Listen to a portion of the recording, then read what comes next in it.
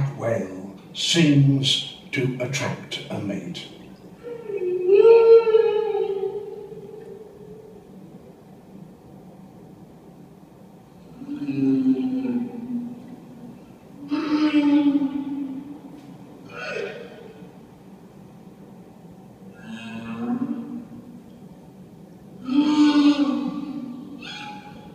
The whales have just returned to their breeding grounds in the shallow seas of the tropics.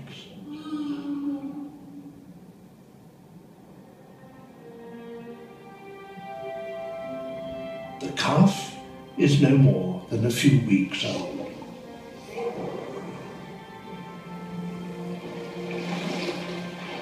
Despite being 3 meters long and weighing nearly a ton, he is nonetheless vulnerable. But his mother watches over him, and as he begins to tire, she supports him close to the surface so that he can breathe more easily.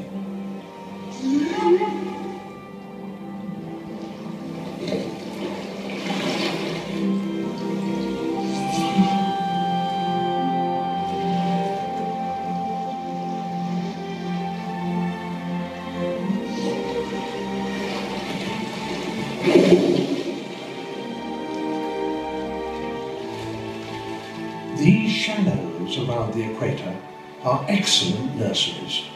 They're warm, calm, and contain very few predators. The playful calf is now drinking 500 litres of milk a day, but his mother must starve. There is nothing for her to eat here.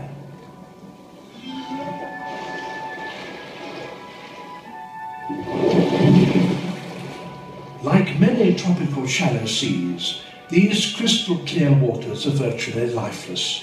They receive year-round sunlight, but they lack the nutrients essential for the growth of plankton.